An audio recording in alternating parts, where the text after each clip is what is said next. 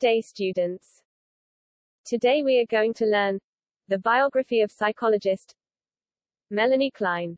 So, shall we begin? Class, what's the matter?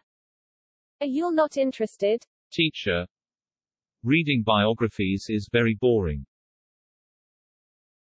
Don't worry. We will not read anything today. I will show you one of her interviews instead. Welcome to the show.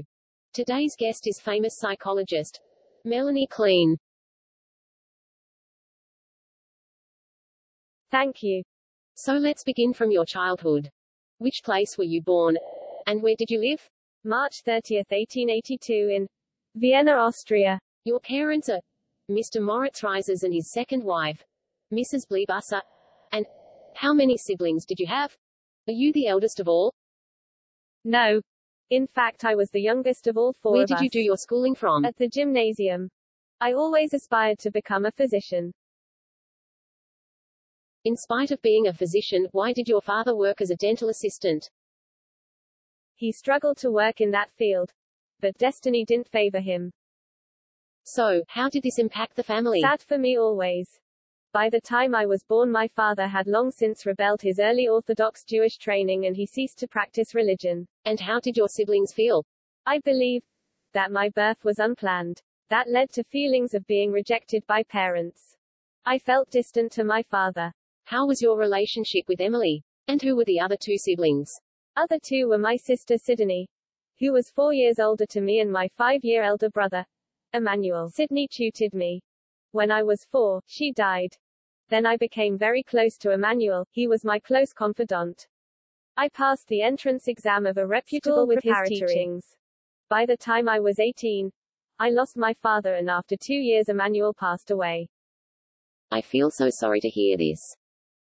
Then, I had the only option of marrying and raising up a family. So, how and when did you meet your husband, Mr. Arthur Klien? Well, he was Emmanuel's friend. When I was 21 years old, I married him, and later we had 3 children, Melita, Eric and Hans. And then, how was life? I was busy in raising my kids.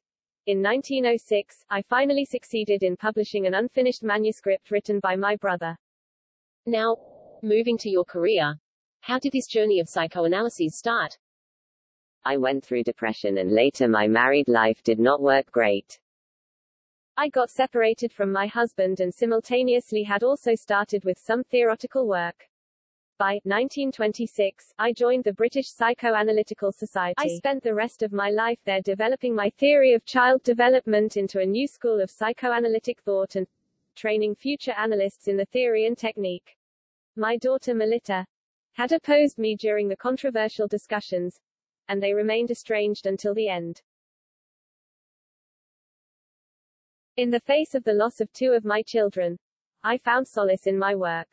I continued to develop my ideas about schizoid defense mechanisms, including splitting, and the role they play in borderline conditions.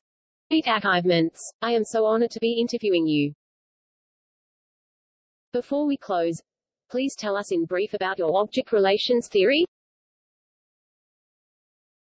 The loving and nurturing relationship between it was built on careful observations of young children, the first 4 to 6 months after birth. Amazing work of yours. Time to close today's episode. It was great talking to you, Ms. Klien.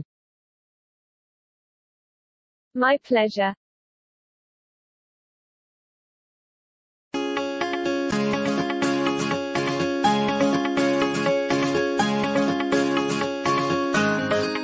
Awesome biography. Yeah. And she died on the 22nd of September 1960.